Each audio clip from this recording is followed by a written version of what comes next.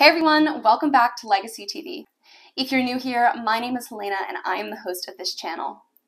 Each week I have the amazing opportunity to share with you a variety of different marine-centered topics, and I love to do these videos for you because I love to share this information, and selfishly, I get a lot out of it too. Alright, enough chit-chat, let's get on to today's video. Whale falls. Whale falls were first discovered by scientists aboard the DSV Alvin in 1987 when they stumbled upon a 20-meter-long skeleton at the bottom of the ocean. Since then, it's been determined that whale falls share 11 species with hydrothermal vents and 20 species with cold seeps. These findings suggest that whale falls serve as an evolutionary stepping stone for species as they descend down the Continental Slope towards the deep sea vent and seep communities. Funny enough, whale fall communities are the perfect example of zero-waste living, as not a single part of the whale carcass goes unconsumed. In fact, there are certain species that will go as far as to extract the lipids from inside of the bone. Now, let's walk through each of the 4 phases that occur in a whale fall: their communities, the duration, and their importance to the decomposition process. First, we have the mobile scavenger stage. In this phase, soft tissue is removed from the carcass by large active necrophages, which are organisms that obtain their nutrients from decomposing carcasses. Think vultures of the ocean. Some examples of necrophages found during this time are a variety of different crustaceans, Pacific sleeper sharks, and hagfish. The mobile scavenger stage can last anywhere between 4 to 5 months and 1 to 2 years, depending on the size of the carcass.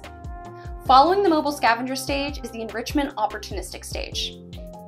Once the soft tissue has been removed from the whale carcass and a majority of the large necrophage organisms have left, they are replaced by a dense assemblage of heterotrophic macrofauna, more specifically crustaceans and polychaetes, who are attracted to the organically rich sediment surrounding the mostly stripped skeleton.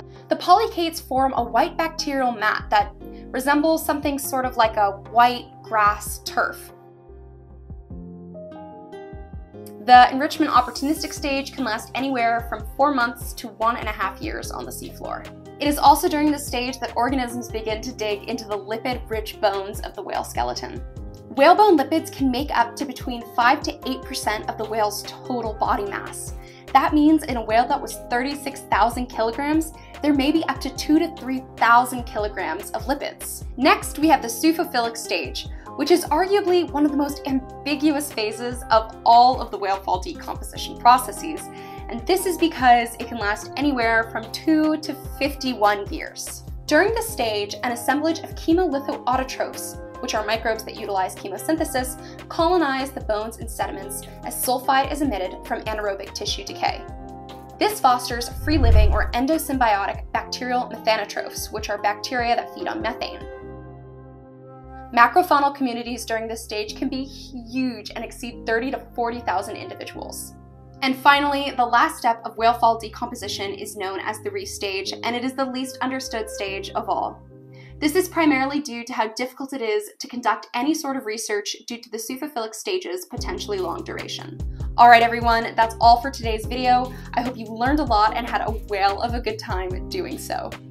If you'd like to see more videos like this one, make sure to subscribe to our channel, like this video, and share it with your friends and family. And don't forget to leave a comment down below with questions, comments, or ideas for future topics that you would like covered. Alright everyone, until next time, bye.